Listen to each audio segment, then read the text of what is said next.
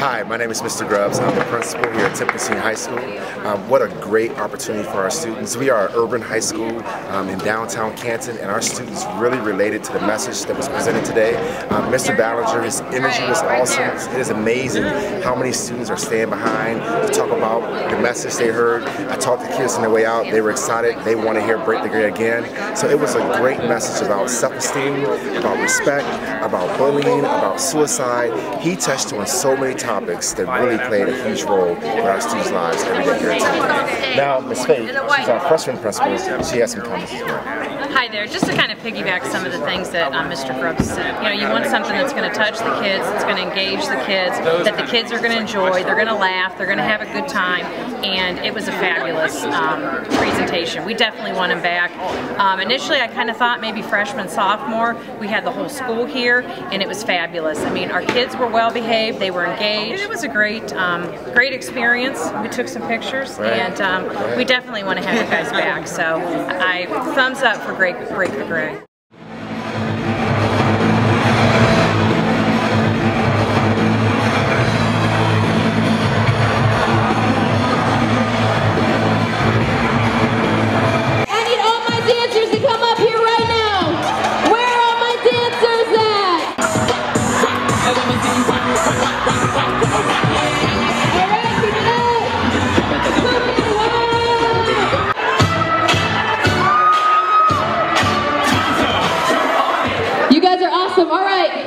In the house today is the lead singer of the band Ballenger and the president of Break the Grade. So give it up for him one time.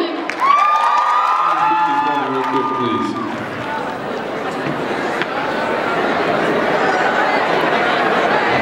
All right, you may be seated. Thank you. I'm just kidding, man. How you guys doing this morning?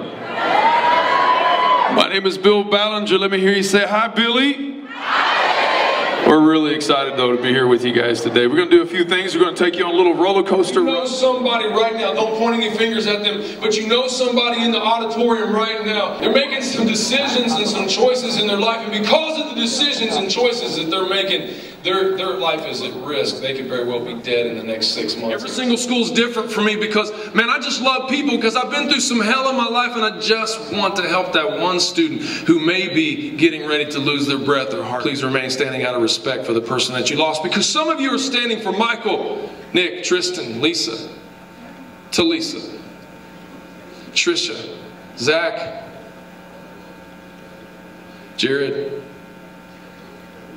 I said that one time in a crowd in Delton, Michigan, and all of a sudden out of the crowd they started yelling out names. Somebody said, Tammy, Nick, David, Zach. And all of a sudden, who?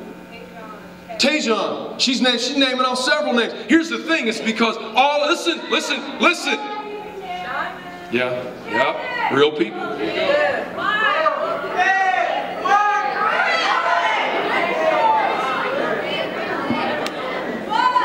See, that's alive there. Because you know why? Because since we've been talking, since I've been holding a microphone, since we've been talking this morning, watch this. Out of the 48 million students enrolled in public schools, since I've been on this stage, we've lost another young person under the age of 20 that used to have that heart beating, man, that used to be breathing. What do we got to do to change it? Today, man, what are you going to do in this school to change it?